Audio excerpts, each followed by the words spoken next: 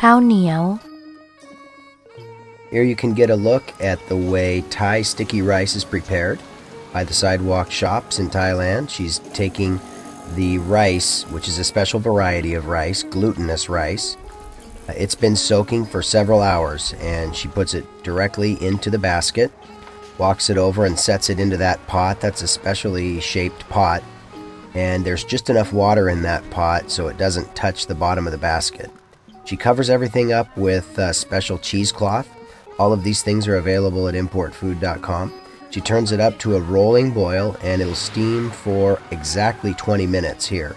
Now it's done. We often steam our sticky rice for a little longer than that, but this was steamed for exactly 20 minutes. The tool you see her using is the mai pai, which is wood paddle. Same word for a paddle that a boat uses. She stirs it up there to remove some of the steam. She'll put it into a large cooler, as you'll see, and that'll be sold throughout the day with som tam, which is green papaya salad.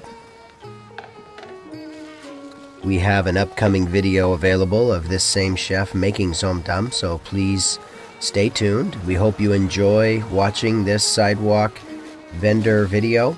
We have plenty to share and more coming soon.